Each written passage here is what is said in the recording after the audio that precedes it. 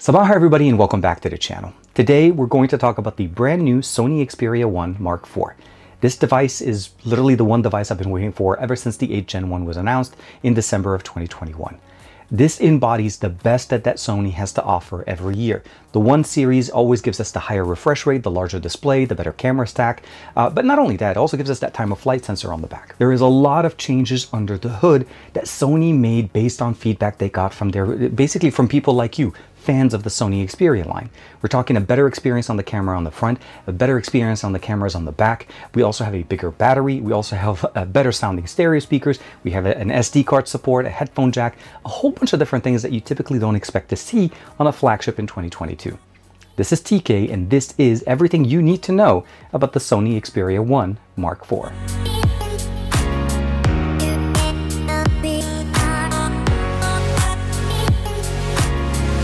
Like and subscribe and make sure you hit that bell icon so that you're always notified to whenever we have new videos on the channel. So here we have in front of us literally all of the Xperia 1s. The Xperia 1, Mark 1, 2, 3, and then 4. Obviously, we'll see the aesthetical differences that they've gone through from having a glossy reflective back all the way up to having the smoky back, sticking with it this year. And again, you could definitely see that last year's and this year's, they look similar, but I will assure you that there are some physical differences between the two. But one thing to keep in mind, of course, is Sony always makes amazingly good-looking devices. Okay, so first and foremost, we're going to talk about the design. Definitely one thing that will strike you is the fact that the device kind of looks very similar to the way that looks like right here. But one thing you'll first notice is obviously is that the camera placement on the top here is on the top left is slightly wider on the Xperia 1 Mark III, and the 4 definitely a little bit to the left. Also, one of the biggest differences that we have in here is that we also have a bigger battery, and that actually attributed to a slightly thicker device. And what I mean by this is when we put the devices close to each other like this, you can definitely see that the 1 Mark IV is definitely a little bit thicker. It does attribute to a slightly heavier weight, but not enough for it to make a big difference. Realistically, if you're used to the 1 Mark III, the 1 Mark IV is going to be absolutely fantastic. The biggest difference here obviously is we went from the 4500 milliampere battery to the 5000 milliampere battery. Still supported with a 30-watt charger. One thing I will mention though, in the box, the 30-watt charger is not included anymore. So Sony is moving on with the basically reducing usage or reducing carbon footprint. And one of the biggest things obviously is starting to use all recyclable boxes. And of course now we're no longer including the charger. It's a 30-watt charger, so if you have a PD charger, it's going to work perfectly. And of course, wireless charging, reverse wireless charging, and of course we still have the new camera stack here. Still a primary 12 megapixel 24 basically millimeter equivalent lens, a 16 megapixel ultra wide. We have the 3D time of flight sensor here with Zeiss, and of course we have the new telephoto lens that goes to 85 and 125 as opposed to what we had here, which was the 70 and 105, giving us a little bit more reach but also a little bit more flexibility between all of the cameras that we have in here. The last thing I will say though is that we are now able to shoot 4K 120 frames per second from all of the lenses on this device, and this is a little bit different than what we had last year. We only had it on the main sensor, the 24 millimeter sensor that we had in there. So OIS, basically autofocusing, works on everything except for the ultra wide. We only have autofocusing. And as far as the overall experience that we have in here, we have better HDR processing and of course IAF on all of the lenses. So faster readout. We can also shoot multi-frame, 20 frames per second from any single one of these lenses. Again, they've expanded the functionalities that we typically normally get from the main sensor on any flagship on the market, and that's one of the biggest differences. Now, if we turn it on the side here, one of the big things you'll notice is overall we are missing a button, but we still have the same placement for the fingerprint sensor. You'll notice here that the button is slightly different in shape. Now, the assistant button that we had in here is no longer there, and I'll explain to you why we lost it, but we obviously still have the initiation or the camera button with the half press for focusing that's present here on the bottom right. So overall, when you want to be able to take a picture, you don't have to unlock your phone, press and hold, launches into the Camera Pro app and whatever mode that you were on before, and you'll be able to use it. I will say though, one thing to keep in mind, the hardware that I have with me right now is technically prototype or pre-release hardware. So neither the software or the hardware is final, although I'm pretty sure the hardware looks pretty much this way. It's just that the software hasn't been finalized. And this is one of the things that, one of the reasons why I will mention this is I'm actually not able to get 5G currently, although this will support 5G sub-6 and millimeter wave on the market once it's available publicly. Now, when we look on the left side, we'll notice that the SIM tray or the tray for the SIM card and the memory card has been moved, and it actually present all the way on the bottom, a little bit more comparable to what we saw on the Xperia 1 Pro or the Xperia Pro I. And we'll start talking also a little bit more about what they brought over from the Xperia Pro I. And that pretty much means that we still have the ability of using the toolless removal here. You can actually put in an SD card as well as your SIM card in here, and it actually now is flush to the bottom. The bottom firing speaker and the top firing speaker on the front facing side of the display still give us a much more fuller, better, lower frequencies as well as stereo speakers, and definitely sound a lot better than what we saw with the Xperia 1 Mark III, which already sounded great to begin with. We still have that 6.5-inch 4K 120 frames per second refresh rate display, and it is obviously an AMOLED display. The camera on the front actually has been upgraded, and now we have a 12 megapixel camera sensor similar to the ones that we have in the back, and we can actually shoot 4K 30 frames per second on the front-facing camera. One thing to also mention, which was definitely very exciting for me, is Video Pro now also supports the front-facing camera to be able to record video from it straight. So you can definitely see right there, we're using the front-facing camera, and of course, all of that experience translates into the usability of what we get with this device. So a lot of flexibility done here. So better front-facing camera, bigger battery, better sensors on the back. All of this is still attributing to a much better experience overall from what we've seen before. Lastly, on the top, we still have the DSCE supported top headphone jack that's built in here with the obviously the DAC built into the system, one of the microphones, and last but not least, again, the same camera stack that we talked about before. 16, 24, 85, and 125. Now the Xperia 1 Mark IV obviously will be released with Android 12 out of the box, so did not necessarily need to wait for the software update. The software itself comes pretty standard. There's a few updates that are going to be coming up. Not all of the features that Sony announced today, unfortunately, are present on the phone, namely the Music Pro application, although will be available at launch, so the retail units will definitely have it. My pre-production unit, unfortunately, does not have it. So what I'm going to do, share you guys is real quick, a quick example of what these features are going to be.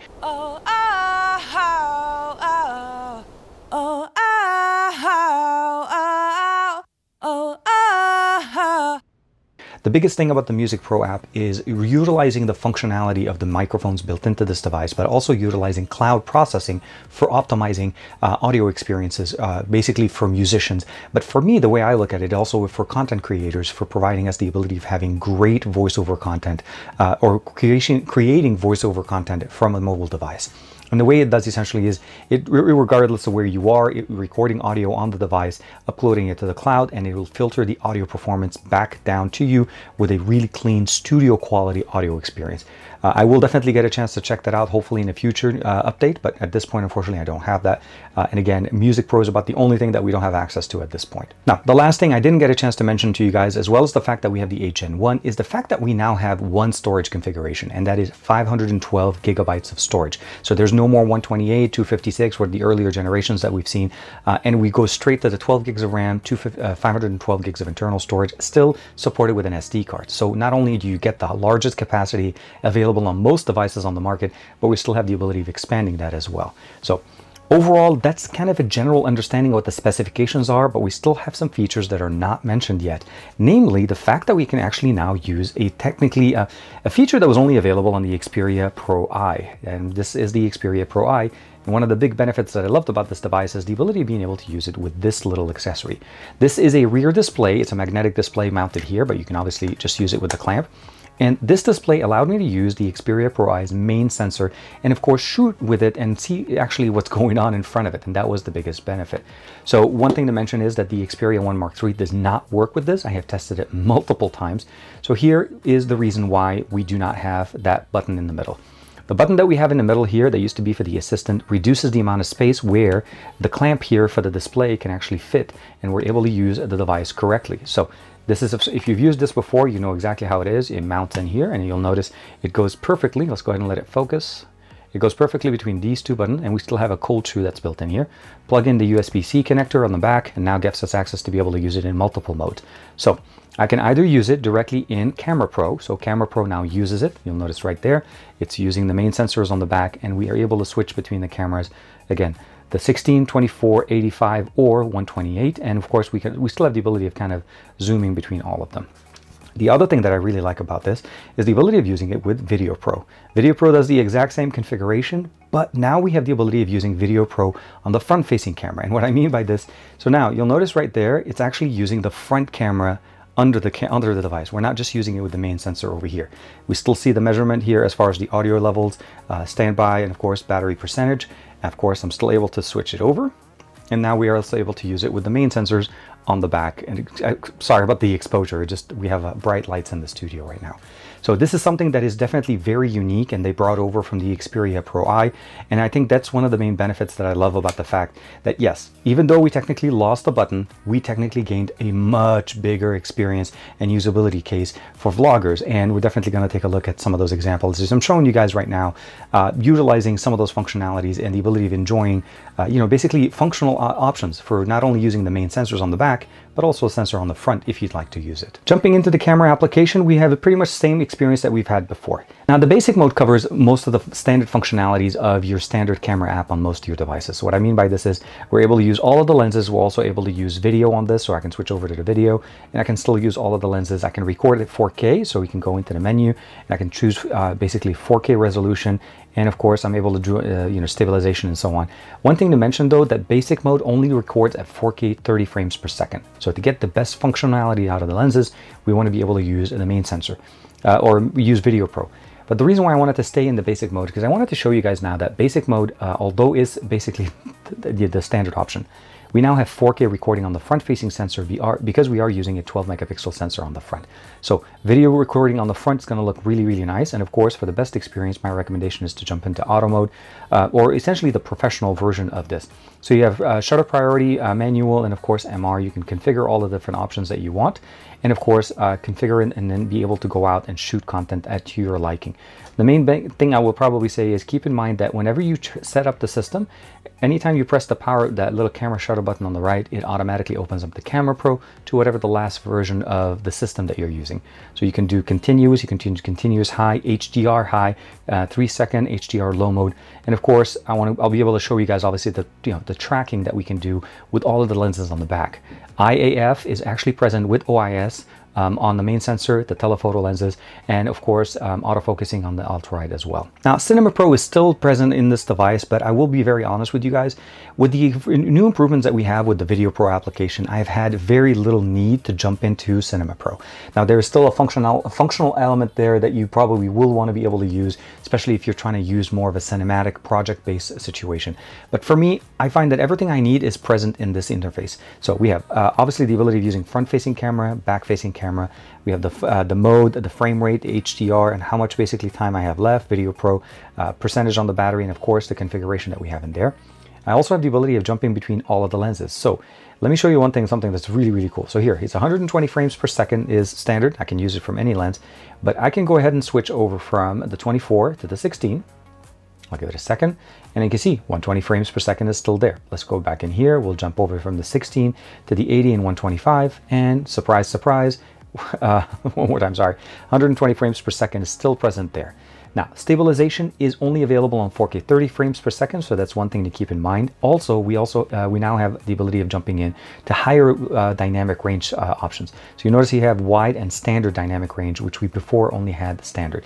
And of course, the ability of jumping between the BT2020 as far as the codec, or stick into SDR if you want to be able to stay the BT709, that's the older generation. Just make sure that whatever system you're using is compatible with it. So for me, I love obviously using all of the different lenses. We also have seamless zoom that works between all of the lenses as well. But one thing to mention, this only works at 4K 30 frames per second, does not work at a higher refresh rate. So what that means is I'm actually able to zoom in and out between all the different lenses and kind of just basically go from the 16. Let's go ahead and bring this down all the way, and then we're going to just go jump over, keep zooming, zooming, zooming.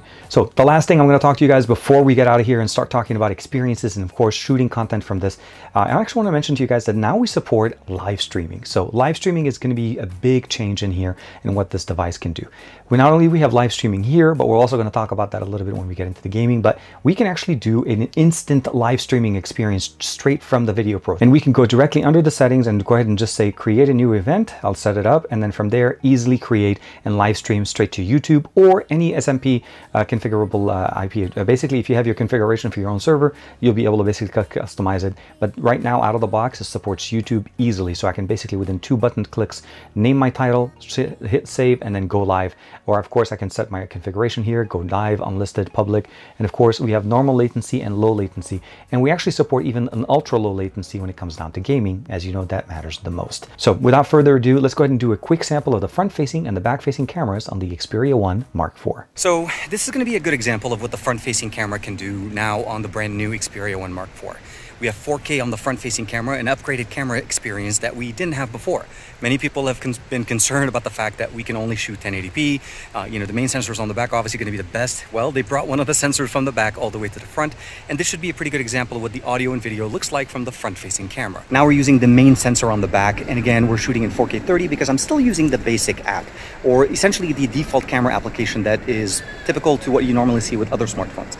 Now, it doesn't mean that I can't switch over to Video Pro and I can then shoot over to 4K 60, 4K 120. And again, the capabilities of using 4K 120 on all of the lenses is a big improvement over last year. Most smartphones on the market always focus on the main sensor and give you most of the capabilities there. Sony's giving it to us on all of the lenses. Now, obviously, burst shot, eye tracking, all of those features are there, and also much faster readout from the sensors. One of the biggest reasons of actually staying with this size of a sensor on this device is the ability of improving the speed and the processing power on this, and of course leveraging the 8 Gen 1. As you saw there, video is absolutely one of the biggest, strongest suit here as what we have in this device. Now, I do want to talk a little bit about the settings here before we jump into the audio experience. The toggles obviously are all Android 12, you've seen them before, but one of the really nice options that we have in here is the ability of switching between standard mode and obviously the ability of using creator mode straight from the menu here. So I don't have to actually swipe down, go into settings and jump down and try to find it. It's actually pretty straightforward. From the main menu in here, we can go in there and I can see I'm running creator mode right now. I'll go ahead and click it, go into the settings tab, and I'm going to be able to switch it over to standard mode with auto creator mode turned on for different applications. So Netflix, Photography Pro, Photos, and Video Pro are all supported in here. So everything very nicely configured and easily used. But when we go into the settings tab, we'll notice that we obviously have all the tabs. We can customize them, get into the settings tab, and of course the power menu. Overall, everything is pretty much straightforward. What we've seen before with Android 12, it's not running all of Material U or what Google released, but it definitely runs everything as close possible to stock Android experience, and that's typical to what we see from Sony. So we can customize obviously the display. Again, 120 frames per second is what we get in here. The battery is a 5,000 milliampere battery, and of course we have the ability of customizing the color, the brightness, and even the white balance. So you can customize the white balance options in here. You can turn that on, go into a cool experience. Or you can even go to high refresh rate, customize, turn that on, and it turns on the 120 frames per second. Keep in mind that that will consume a little bit more battery, but we definitely have a bigger battery now, so hopefully that averages out. Image quality, we can go in there and customize it again and just pick the one that works best for us. As far as the audio, we still have Dolby Atmos. We still have the ability of using dynamic audio for 360, but we also have the 360 upmix. Now that unfortunately will need to disable the DSCE option here, Ultimate, but if you do turn that on, it disables it by itself. Effects priority, and of course intelligent wind filter. This is for video if you're recording it out there, so it's definitely look really, really nice. But let's not waste any time. Let's go ahead and play our favorite song. This is Alex Crindo, Jumbo by NCS Release.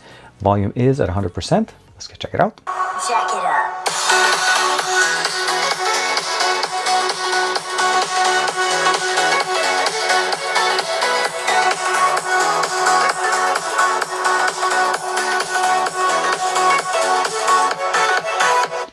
So one thing I will say, the audio definitely sounds better than what we have on the Xperia 1 Mark III.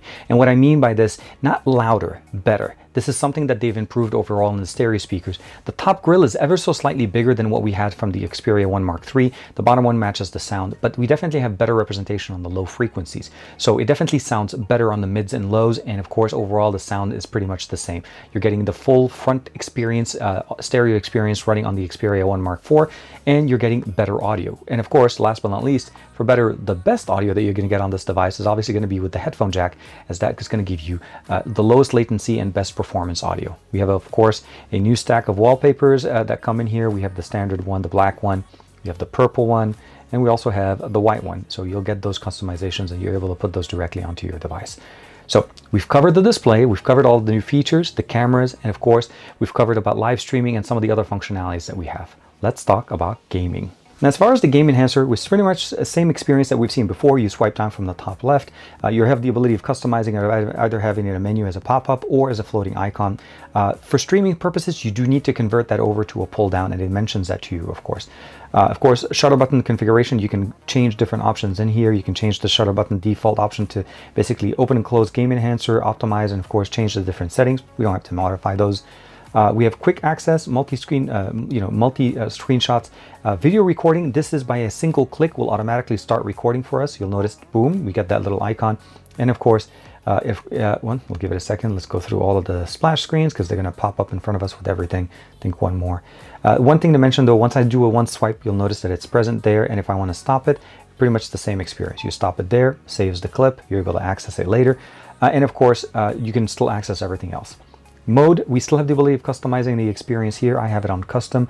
High touch response rate, maximum refresh rate of 120, and of course touch tracking to medium, but you can customize it to your own personal preference. HS power control still present here. Optimized touch area, of course, we talked about that. And you can change between performance, balance, and battery life preferred depending on your experience. HS power control is one of the best features that we have on the market, and the reason behind that is it allows us to use an external power source to run the device using that power without running heat generating battery functions, meaning the battery doesn't get charged or trickle charges it at a very low minimum rate, not enough for it to generate heat. So it reduces the amount of heat but also extends the life of the battery on the device, so we don't have to run very hot all the time. So that's overall most of the configuration there. Under display and sound, we can go in there, again, customize basically the image quality, standard. We can go to audio equalizer if you want to be able to configure that. And of course, if you have an audio input with boom mic or inline mic, you can definitely customize them. Multitasking, straightforward to what we've had before. YouTube, web, and apps. We're able to basically do searches, screenshots, but this is the magical menu option. First, we have the RT record, and this is basically in case you love or you want to be able to make sure to capture every single shot or every single action thing that you do in the game. Turning this on automatically does an auto backup of 30 seconds of playback. So if you've had a great game and you remember that you just got there, you can go ahead and hit the record. It'll record the last 30 seconds and it'll move forward with the recording for it. Orientation of recording files, obviously you can customize that. Recording quality, you can set it to be either 1080p, 720, or 480. Obviously, you can customize it. And you can also turn on the front-facing camera if you'd like. So this is something that you can customize, microphone and all. We have the ability of using casting or capture card. This is if you're using an external capture card function.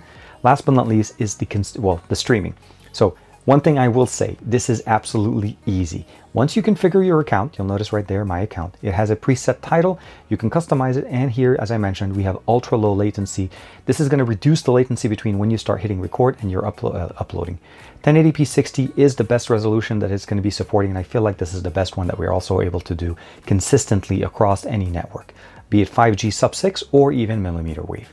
And of course, from there on, you can customize your privacy screen, stream mic, and of course, volume level. You can also even customize basically the layout. So I'll take a screenshot right there, and it'll give us a few options in there. Let's say we'll pick this one. So we'll go ahead next.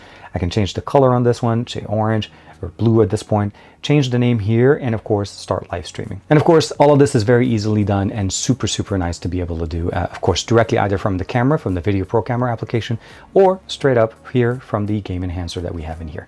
Now, let's jump in and do a quick sample of the gaming experience on the brand new Xperia 1 Mark IV. Lost the lead. Lost dominance. Take those positions. Tango down. Enemy contact.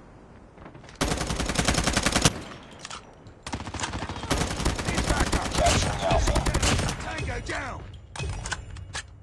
Contact with enemy. Captured Alpha. Get up, team. UAV recon ready for deployment.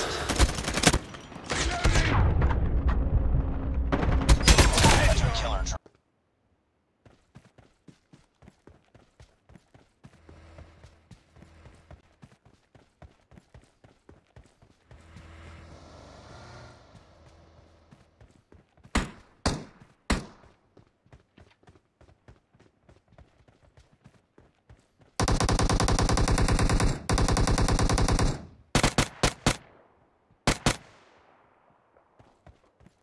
The gaming experience on the 1 Mark IV is as good as we've seen it in the past. The reason I say this is because the 4K 120 frames per second and of course the stereo speakers and the experience that we get there is very much a very similar experience. The 888 and the 8 Gen 1 performance-wise, I don't feel like there's a big difference to basically call one better than the other. It just depends on what you're trying to do. From a gaming experience, of course, playing Call of Duty Mobile at 90 frames per second, there's just nothing like it. And it still resides to be something that you can only do on an Xperia. So if you like that game and you love having that experience, I still feel like the Xperia 1 series is definitely going to be the best option for you. Now, PUBG Mobile does the exact same thing. The experience is super nice, buttery smooth, and very, very nice. And I think overall, not a question, I mean, there's no question here that this is going to be a great gaming device. HS power control, video, live streaming straight directly from the app is very, very nice. And one thing to mention, that the Xperia Pro I and the Xperia Pro will be receiving the live streaming functionality as well in a future update. So currently they don't have that, but that feature will be coming over to the Pro I and the Pro. No word yet if the Xperia 1 Mark III will receive it, but again, we'll see how that goes in the future. So let's talk quality of image and what we're able to do here. Sony really took all the comments that we've seen in the past of, we need bigger sensors, we need better sensors. And they really looked at that and saw basically, what are you trying to do? What is the experience you're trying to do with a device? The Xperia 1 Mark III was definitely a very good phone, but one thing could be said is the best features were basically focused on the main sensor. If you want to have the flexibility of using all of the sensors on the back of the device with all of the functionalities, I'm talking 4K 120. I'm talking about eye tracking and basically object tracking, all of those things working on all the 16, the 24, the 85, and the 125. The Pro, the 1 Mark IV is definitely taking it a step forward, and they're learning a lot from what the Pro I did for us, namely the experience or the ability of using the external display. And I think this is one of the biggest thing I wanted to see work on the 1 Mark III last year when the Pro I was released. I tested it out, trust me, I tried it multiple times with different units. The Pro I is the only device of 2021 that supported an external display, and now the Xperia 1 Mark IV definitely has that. So camera experience, as you're seeing already there's a lot of really good functional things. And of course, the ability of being able to shoot 20 frames per second with autofocusing on IAF was absolutely a blessing. As we see here, we had one of our models here, my buddy and I, Juan Carlos, we were working with Clark, and she absolutely, it was literally the best experience you could do. Eye tracking on the actual, on her face, and of course having her walk all around. Every single shot out of those burst shots that I'm showing you guys were absolutely 100% in focus and perfect. I also used it at the theme park, and it works absolutely the same. And this is one of the things I really appreciate. We not only do we have high burst mode, but we also have HDR high burst mode. So they've added HDR across the entire system, so which is one of the benefits that I like. And we also have not only just standard HDR, but we also have a higher, wider range in there. So picture quality absolutely looks great. Low light photography, subject photography, eye tracking, front-facing 4K video stabilized is also definitely very nice. And of course, all of these experiences are culminized into a device. So at this point, what I probably will say is this. Is this device worth an upgrade from, let's say, the Xperia 1 Mark III? It depends on what you're looking for, because there's a lot of things in here that are kind of very much in the same. I feel like an example, if you need an external display, that would be a definite win there.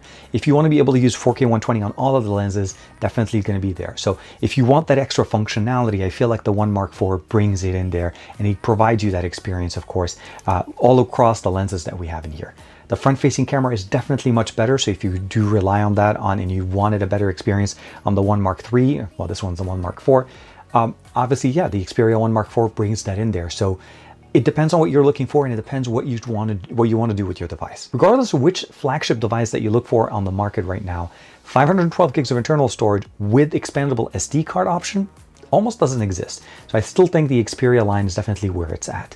So I want to say thank you very much first and foremost to Sony for allowing me to check out this early prototype hardware, Sony Xperia 1 Mark IV. I'm hoping to spend more time with it once it becomes more retail, to be able to also test out the Music Pro application. For me, that's the application that kind of focuses on what I like to do. Content creation and voiceover, or quality audio on the go, is a big factor for us. One of the biggest reasons why I like using, let's say here, the Rode wireless microphones, or I actually look for smartphones that have really good audio. The Music Pro is really something that we're able to use to provide a studio-grade audio without having to be in the studio. We could be anywhere and process it. It is based on the cloud-based functionalities, where it basically uploads, processes, and downloads. And hopefully we'll be able to test that out and share with you guys my opinions on that a little bit more in person. So I hope that you found this video helpful and you are as excited as I am at the brand new Xperia 1 Mark IV. Like and subscribe as usual. Thank you very much for the support. I'll see you in the next video.